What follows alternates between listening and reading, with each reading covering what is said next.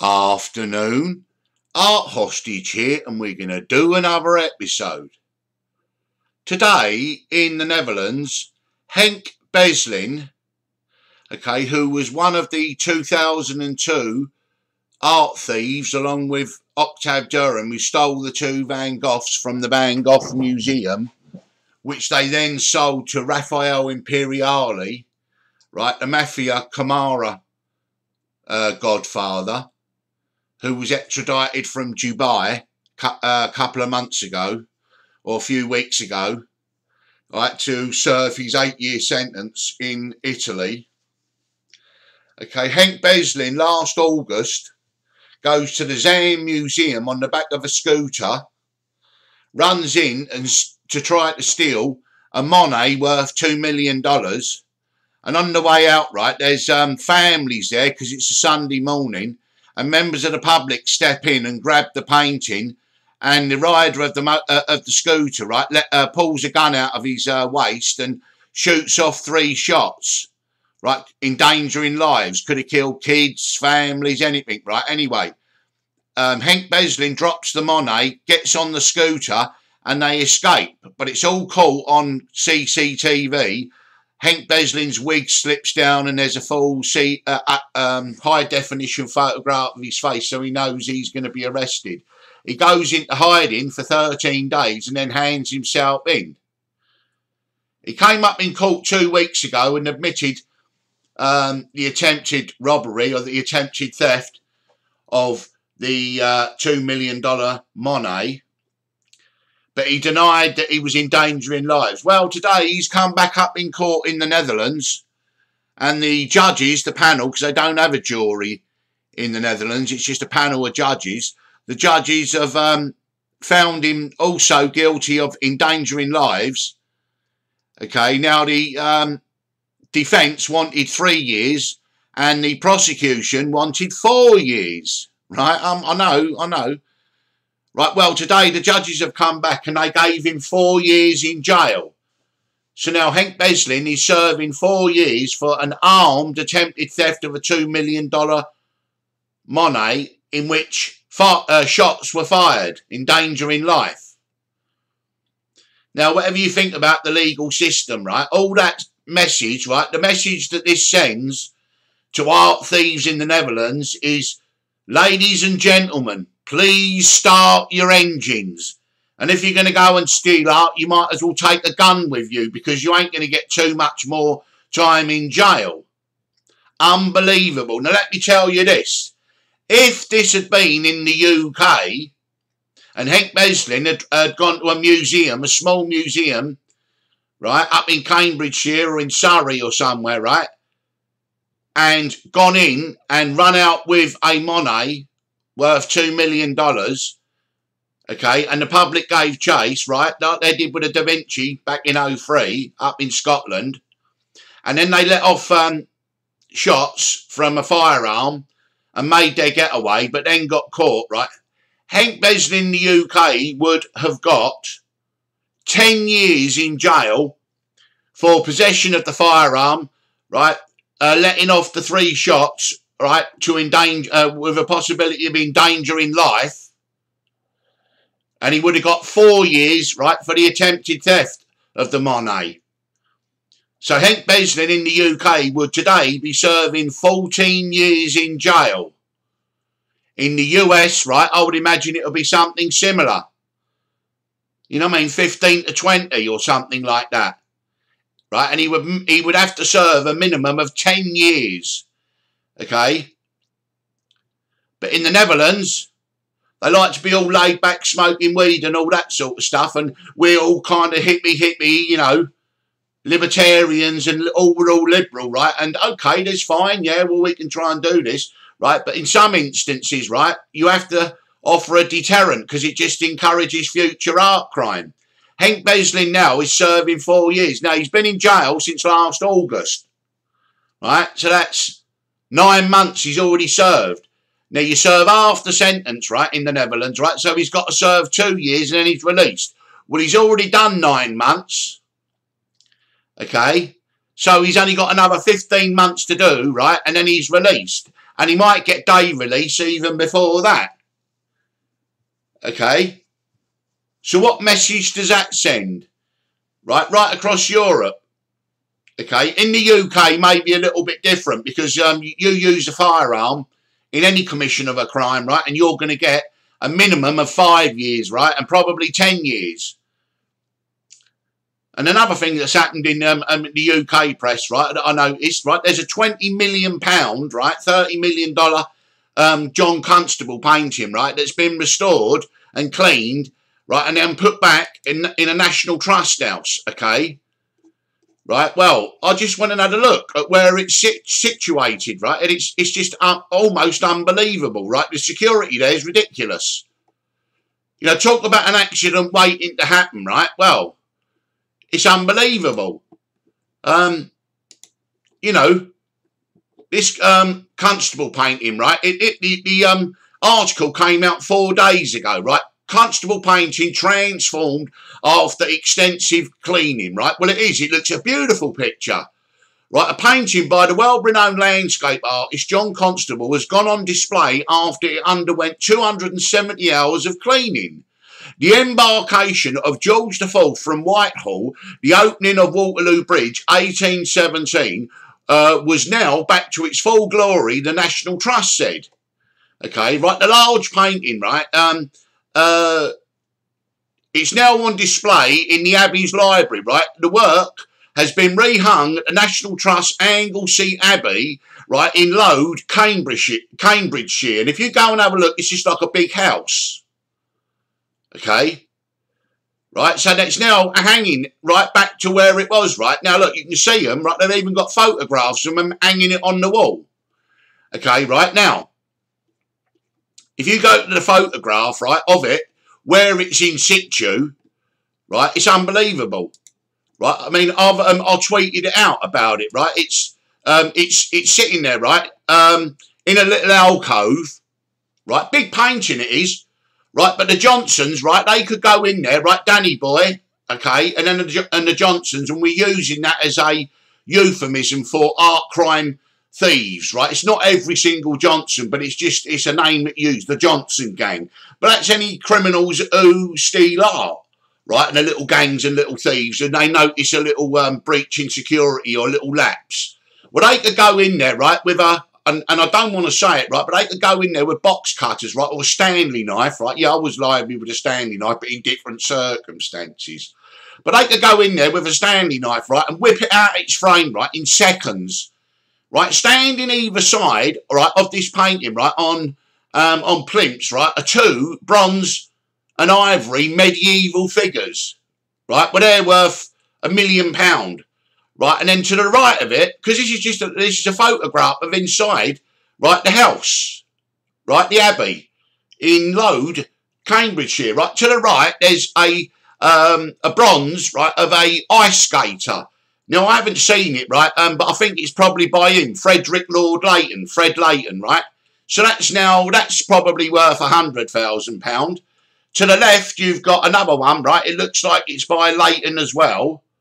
Right, and then you've got a pair of pictures, right, of medieval pictures, right, that are, looks like Sir Thomas More on one, right, and Sir Thomas Cromwell on the other, okay, right, they're like small pictures, you just pick them up, right, so there, and there's a lovely table, I must admit, a lovely table right below the Constable, right, I think it might be a William Kent, right, it's a beautiful table, right, it's got a big, like devil's head in the front, all carved, right, marble top. But the Johnsons could go in there, right, or the art thieves, right, they could whip the Constable out its frame in seconds, grab the two medieval bronze and ivory, right, the two Leightons, and then the other three medieval pictures, right, and be out within seconds, minutes. It's ridiculous, right? Honestly, talk about a lapse in security, right? Now, what I think they should do, right, they've got security guards during the day, okay, but at night, right, because it's in an alcove, right, they should have some kind of, like gates or little, you know, things where they can close it and they can lock it, which means if they came in at night, right, they've got to break open the locks, they've got to break, you know, they've got to break open them gates. Remember the old-fashioned lift? You pull it across and it's like see-through, right, like a shutter. You could put a shutter there because it's already in an alcove. You could put a shutter there, right? Or you could even put something like some perspex in front of it or something like that. But this is just an accident waiting to happen, right? You know, and I hope the security are looking at these things, right? Because I've also warned earlier in the year, right, down there at Petworth House, right, they got 4 Turners, Joseph Turners, right, worth tens of millions, right, and the art thieves have been looking at that for decades, right, and they went down there a few years ago because there was a lapse in security. But thankfully, right, 2 of the 4 Turners were out on loan, or all 4 of them were out on loan, so they weren't at Petworth House. But it just, you know, it just highlights, doesn't it? You know, you see the dangers that all these country houses face, right? And when you've got specific things, right, like this constable, and you just got to be careful when you know, publicise that. You know, with 2 clicks of the mouse, right, I've discovered that it's sitting there in an alcove, right, vulnerable. Okay, and if I do this, right, of course the Johnsons do that. Of course all art thieves and handlers and people who send thieves and burglars out to steal, you know, steal art and antiques. I mean, I used to do it myself 30 years ago. This was before the internet. Right, what we would do is we'd find out, go to the electoral roll and find out their name. We'd pay to go in country houses, you know, that are open to the public. Excuse me, that I'm just having a little drop of tea. Right, and that's what we used to do, right? And I know, right, I haven't gone into too much detail about my career and the gear I had, right, because I have to be a bit careful, you know, and the people that I've met and the things I've done, right? I mean, I don't want to put myself in it, do I? Do you know what I mean? You know, when you're talking about all these different people that I've sort of met along the way, money launderers, I've got lovely stories about that, right? See, where I live, right, it's a funny little place. Everyone thinks it's all out of the way and you can go and hide here, right? But the trouble is you get a cluster of people thinking that. But anyway, right, so these things are vulnerable all the time. Okay, now in the Netherlands, right, you've got someone who's used a firearm, right, to try and steal a $2 million Monet, right, and he gets 4 years. What message does that send? Right, now, we've also got Arthur Brand, right, in the Netherlands, right? He's playing both ends against the middle, right? He's a criminal who's trying to pretend that he's the knight in shining armour recovering stolen art, right? But really what he's doing, right, he's buying back stolen art off of criminals and handlers and he's selling it back to the insurers or the museums. Totally and utterly illegal, even in the Netherlands, right? But he's got contacts in the Dutch art squad, right? Richard Brunswick, who's doing it now, I've said he's either naive or he's corrupt. But Martin Finkelberg, right, he used to be the top Dutch art cop for 40 years. And I can honestly say, right, the man is totally and utterly corrupt, or was. He's retired now, right, so he's got no burden of office. But Martin was very, very pragmatic, especially back in the 80s, right, when I used to deal with, what's his name, John Dillon, right, from Harlem, right, and Vimy, right, and other Dutch dealers, right, in the Lootman, and all of them, right, in the 1980s, right, and Martin Finkelberg was the Dutch art cop then, right, inherently corrupt, okay, and he retired after 40 years, right, last year, or the year before, in 2020, and Richard Brunswick, right, with his floppy locks, right, he likes being photographed and all this, and he likes going to all these exhibitions and that, right. Well, he's either naive or he's corrupt. And we've gone into the story about Arthur Brand and the Van Gogh and the Frans Hals, right, that Knowles Manara stole.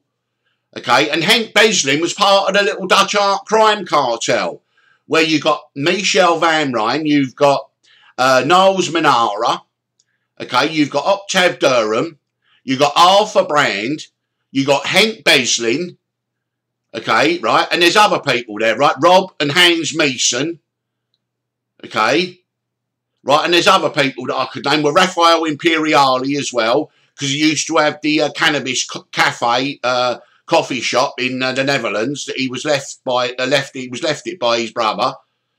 You see, in this little Dutch art crime cartel, right, they stole the Van Gogh from the Lorraine Museum, they stole the Frans Hals for the 3rd time, right, from Leerdam, right? And then they wanted to make a hat trick of it, right? They wanted to steal the Monet worth $2 million last August, Henk B, right? But he got caught, right? He dropped the painting when the public stepped in, and then his face was on CCTV, and he's been caught. He's been weighed off today, sentenced 4 years. Right, and Arthur Brown, right, you know, tries to make himself funny, right, because I said it first, right, you know, they got the Van Gogh, they got the Franz Hals, but they didn't get the Monet. You know, well, like Meatloaf used to say, you know, 2 out of 3 ain't bad. What is it now? Don't be sad, Dutch art crimes cartel, right, 2 out of 3 ain't bad. And then what's coming next? Right, some crazy lunatics, right, with machine guns, I suppose, right, at the Zaans Museum or somewhere like that, and they're going to steal Vermeer. You know, it's not a very good message they're sending. And also in the UK, right, there's so many country houses, they're all open now, and for 2 years, right, no one's been out to go and see them, so they're going to get a few people wanting to come in, right. Well, but trust me on this one, right, it's already written. Right, what's going down, and there's a target list, you know, and I'd just like, you know, this constable that's back up in Cambridge here, right, I just think they should up the security on it, right, it's an accident waiting to happen. It'd be like taking candy, right, from a baby. It's a big picture, they'll just Stanley knife it out of the picture, out of the frame, right, because once it's stolen, right, it's never going to be out to be sold to anyone. And all it will be able to be used for, right, is underworld currency. Do you remember when we spoke about the Rothschild gold boxes? 106 of them. Right, they've recovered 10. But they've recovered 9. And then that one was put in an auction last year.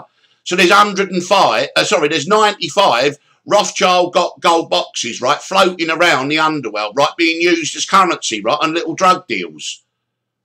Okay, look, you hold that Rothschild gold box, give me a couple of ounces of cocaine, they go off and sell the cocaine, go back, give them the money and get the Rothschild gold box back, right, use it as collateral, right, and also it's another way where cash is not changing hands. And then we move into the drug thing, don't we, see, so now drugs and art and all this, right, and then obviously the Daniel Kinahan and the Kinahan saga continues, right, and she's got her, she was on Sky News, right, one of the mothership media organisations in the UK alongside the BBC. They've done a podcast. Now, Nicola's hedging her bets, right, which I can understand why, right, but she's dropping in her little hints, right. She obviously can't say what she has been told behind the scenes, but she's saying, right, she's hedging her bets. She's given herself a nice window. She said, I don't think they'll be arrested in the next 2 weeks. She said, but in 6 months' time, the Kinahan cartel will look completely different. I mean, talk about sitting on the fence, right? Well, and also she dropped him, right, which people probably won't, but I'll listen, every word I listen, right, I hang on every word, right? She said also, she said there's an opportunity for the Kinahans because the last thing they want, right, is to go into the US judicial system, right, because they'll never come out of that, right? If they get taken to the US, right, that's the end of them, the rest of their life in jail. Right, and so Nicola Tallant said, right, well, maybe they'll want to hand themselves in or avail themselves to a more friendly or more lenient European judicial system like we've seen today, right? Armed robber goes in, he's got previous, right, so it's not like spur of the moment, Henk B. Henk B, right, he stole the Van Goghs in 2002, got weighed off for that, he got 4 years for that, but there was no guns, right, they just went up and stole them. This time, so he's a repeat offender, same crime, identical, high value art, $2 million Monet, he goes there, right, and a gun gets shot and all that carry on. So if you just look at it, the rules of law, right, he should have got the same 4 years he got in 2002 for the Van Goghs, right, plus he should have got some more, right, for the firearm and shooting the firearm on a Sunday morning where there's all families and kids, and the judges decided that he did endanger life. Okay, so now, all of a sudden, we go back to the drugs. Right, and, you know, and Daniel Kinahan. And then Nicola Tallant, she dropped it in. They can come to the table and negotiate who they're going to hand themselves in for. Well, I've been saying that for weeks anyway. Right, that's off the script. Right, it's, you know, This has been telegraphed, right? Never in history, right? Do you ever hear of them? You know, did they say to John Gotti, or did they say to any of the other big gangsters, right, we're going to sanction you now. We're not going to, we're going to freeze all your assets and that. No, they nick them. They arrest them first. Right? They've done it the other way round with the Kinahans. They've given them every opportunity, right, to put their nice smart suits on and go with their lawyers down and hand themselves in, and maybe to a much friendly. And behind the scenes, right, well, it might come out a bit later that discussions have been going on behind the scenes through third parties. Okay, so we might see a resolution to the Kinahan thing, which would be the best thing that could ever happen, would be a peaceful resolution where they go and they hand themselves in to the judicial system, and there's a deal been negotiated where they allow themselves to be flown to the Netherlands. You see, it's coming back in again, isn't it? You see, the Netherlands, right? Quite lenient, right? Now, Christy Kinahan, Christopher, and what's his name, Daniel, avail themselves to the Netherlands, could get like quite a lenient sentence. But then you got the Irish government and the Irish state, and the Attorney General and that waiting in the background, right, to press charges there, and you got the Americans lurking in the background. So, you know, it might look like a slow motion car crash, right, because it is. That's what it is, right. Never in history, right, have organised criminals had it telegraphed to them, okay, right, like the Kinahans have had it done. And I know you can go back and you can say that there's, you know, El Chapo and all this kind of carryings on with the Mexicans, right? And he ends up in Supermax. Well, that's the way that this is going. You know, there are obviously negotiations. Well, there are negotiations are being conducted through third parties, right? And the Kinahans, though, right, they've always got aces up their sleeve, right? You know, I mean, we can slate them and we can have a go at Daniel Kinahan, right? Because he dresses like a fucking idiot, right? Well, he dresses like he's got two bob. Okay, right, you know what I mean? You know, driving all them Ferraris and that, right? He should be in a Savile Row suit, okay, because he's moved up, and you move up with it, right? And he shouldn't have gone into the boxing and started bullying Bob Aaron and started being aggressive, right? Because it don't work, right? Because all of it, it's like the schoolyard bully. All of a sudden, everyone keeps their head down and keeps their mouth shut and just becomes sycophants, right? But then when it comes on top, fuck me, everyone piles on. Right, everyone piles in. And what they should do, right, is they should just avail themselves to the legal system. But the thing is, the ace up the sleeve for the Kinahans is they've got a lot of blackmail material. Right, Christy Kinahan, this ain't the two boys, Christopher and Daniel. Christy Kinahan's got a lot of blackmail material on a lot of very important people, politicians, and especially in the Middle East, right, and could even be members of certain royal families in the Middle East. Right, blackmail material, right? So same sort of thing he was up to, right? Jeffrey Epstein, right? You know, young girls, young boys, and all that perverted stuff and all that stuff. Okay, and so that's their bargaining chip, right? And any deal, right, has got to be that they're not going to produce any of this stuff and embarrass some of the top politicians in the Middle East and royal families. Okay, right? Because that's the way they operate. You know what I mean? Christy Kinahan, that is. So they've got lots of stuff that they can throw back. Okay, now the Americans, I mean, they don't give a fuck anyway. I mean, at the end of the day, if it comes out that the royal families in the Middle East have been doing perverted stuff, right, and then it's all on the internet or something like that, well, it'd be embarrassing for them, right? Well, you just got to ask what's more important. So negotiations are going on, right, through third parties. Right, if these people hand themselves, the Kinahans hand themselves in voluntarily, what can they expect, right? Well, can there be a guarantee that the US won't seek their extradition, right, and indict them and charge them in the US as part of any negotiation? Okay, and you know, and I'm no doubt Christy Kinahan, Daniel, and Christopher will be trying to negotiate. We want to face all the music, all charges, and everything in the Netherlands. Because in the Netherlands, right, they'll probably, you know, the maximum sentence they're going to get in the Netherlands would be about 25% of what they would get in Ireland, right? And in the US, you can just, you know, it's good night Gracie, good night Vienna, right? They'll never be seen again, right? They'll be in Supermax. So it's all sort of happening, right? But I like the way Nicola Tallant's hedging her bets, right? Because we all thought, right, it's all coming up to the line. Now, things are going on, right? And the thing is, right, is that everyone's playing little games, right? And then just when we all think it's quiet and nothing's going to happen, bang, right? All of a sudden, it'll, you know, it'll hit the news. And I'm still convinced, right, it'll always be looking in the rearview mirror. Right, I might be wrong, but, you know, we all have our opinions, you know, and they seem to be sort of like, what they're doing is they're picking off all the low fruit and they're going up the tree, right? And then they're seeing what's happening. Now, this thing with the sanctions, you see, this is a new thing. With the sanctions, right, they got the sanctions from the West and the sanctions now from the UAE, right, and all them computer geek analysts, right, are sitting there because they know every account, crypto and all that about the Kinahans. They're just waiting, right, to see how they've reacted to these sanctions and how they're going to move their money and all their assets and who they're contacting and all that carry on. And, you know, the NSA, right, they got their eyes and ears on the Kinahans. And so now the sanctions have happened. They're going to, you know, they've given it a couple of weeks to see what they're doing, who they're contacting, where the money's going, where it's coming in from, and all this stuff. And at some point in time, it's, you know, it's going to happen, right, if it hasn't happened already. Okay, well, it's just, it's sort of interesting, isn't it, you know, and the way that they sort of bleed into each other, the art crime world and the drug world.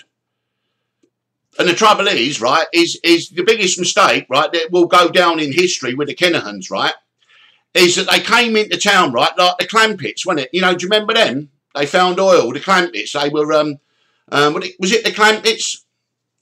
And they found oil on their land and they went to Hollywood, didn't they, right? Well, but they still wore their dungarees. And if there's any lesson in this, is if you get the opportunity to move up into them circles, you blend in. Right, not with bling and stupid diamond watches and Hublot watches, right? What you try and do is you blend in a more quiet sense, right? And you don't try to step on too many toes and come in like a bull in a china shop, right? People like Bob Arum, right, have been criminals. Yeah, Bob Arum's a criminal. Of course he's a criminal, right? But for decades, right? But they play the game quietly.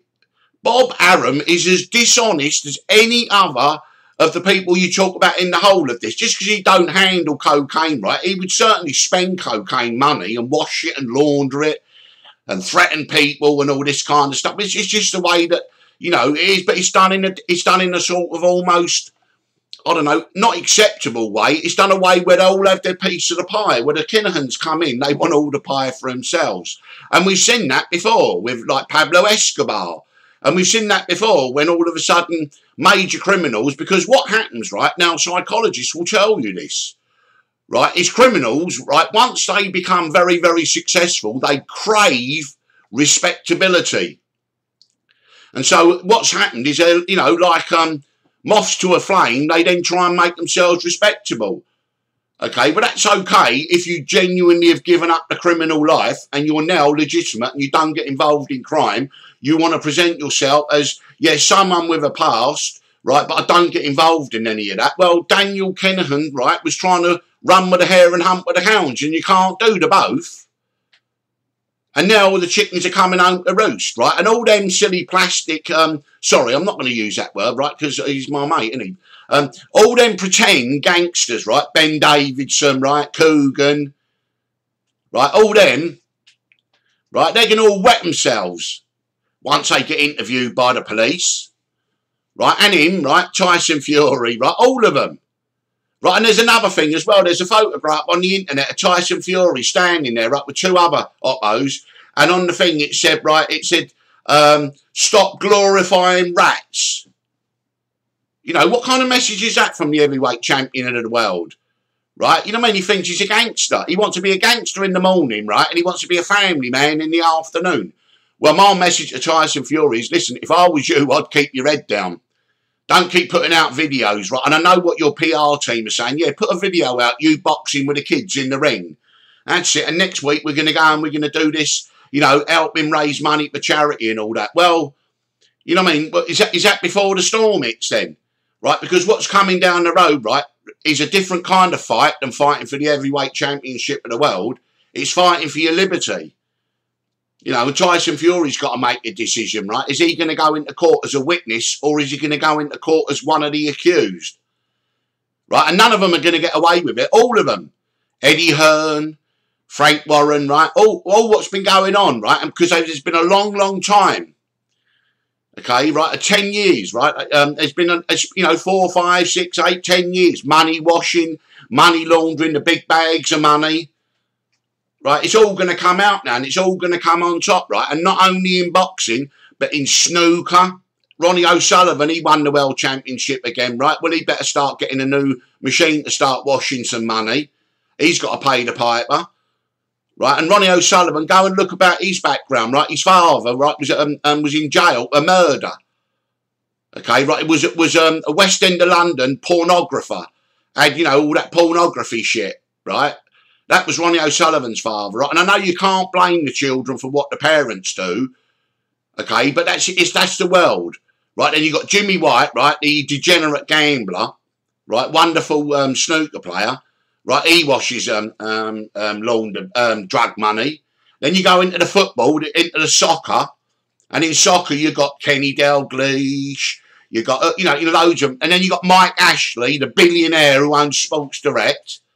Right, having deals with Daniel Kinahan, MTK, right, and laundering money for the Kinahan cartel.